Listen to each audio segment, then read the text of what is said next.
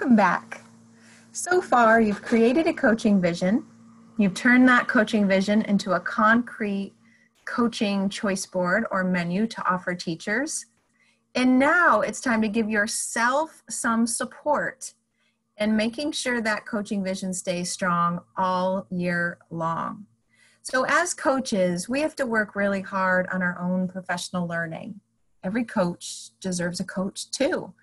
So who we surround ourselves with, whether it's in-person colleagues, online through social media, or the blogs or organizations we follow or are part of, they all matter. And I'm here to offer you one particular way to connect yourself to the kind of information, resources, and professionals that can support your work. Before we even move on to the lots of things that you could do to support teachers, you first need to create a support system for yourself. And so I'm here today to share one very easy but very powerful way to create that system using Bloglovin. I know, it probably seems odd, but it really is the #1 thing I have done to support my own learning as a coach. And so Bloglovin is this platform that curates your favorite blogs all in one place.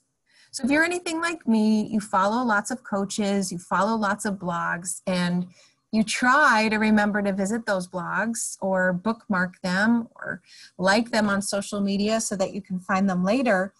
But also like me, you likely don't get to do that very often, or you forget about the blog, you forget to check, you've lost where you saved it, and on and on and on. Enter Bloglovin.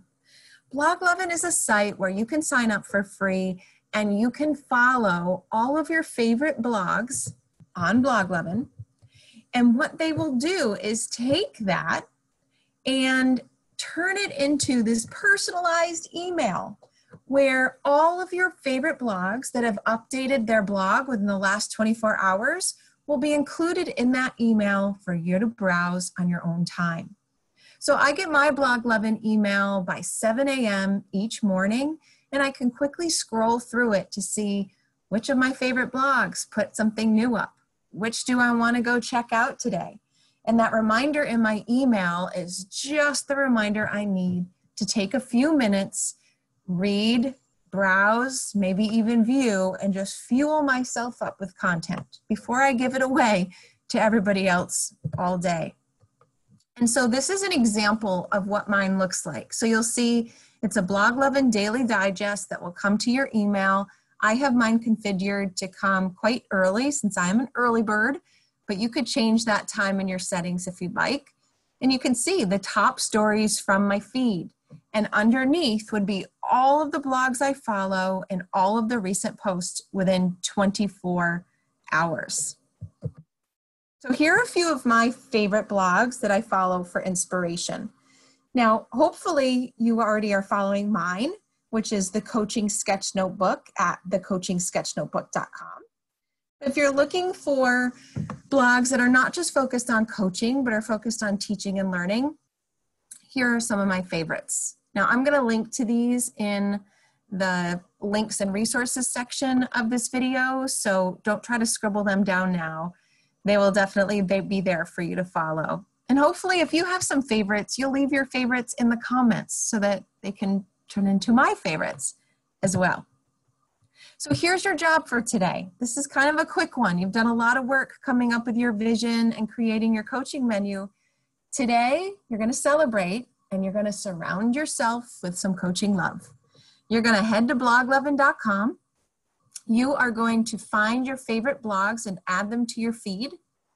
You're going to customize your email time and just wait till tomorrow and enjoy that first delivery. Now here is a quick look at what it looks like. Now don't make fun of how many tabs I have open on my computer. So once you get into Bloglovin, it'll look kind of like this, and there will be lots of blogs that you could scroll through. Now you're going to search Bloglovin, and let's say, let me see of a favorite blog. I'm going to put Lit Coach Connection, which is another one of my favorites. Now you can see it pops up. So if you click on it, Oh, goodness. Of course, this is happening as we're recording live. Normally, when you click on it, it will allow you to follow. So let's see. Let's try the Heinemann blog. I know that one will be good. Heinemann, did I spell it right? I think I did.